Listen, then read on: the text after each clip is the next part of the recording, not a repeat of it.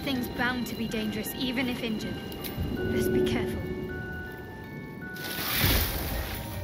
Hold on. You're a vampire.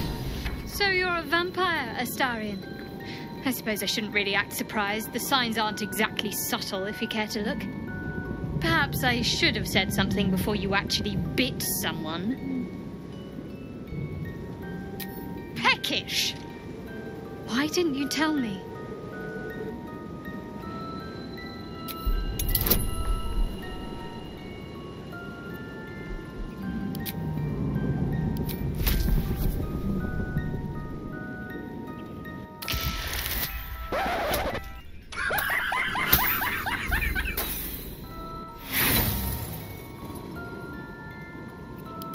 You think I wouldn't have understood?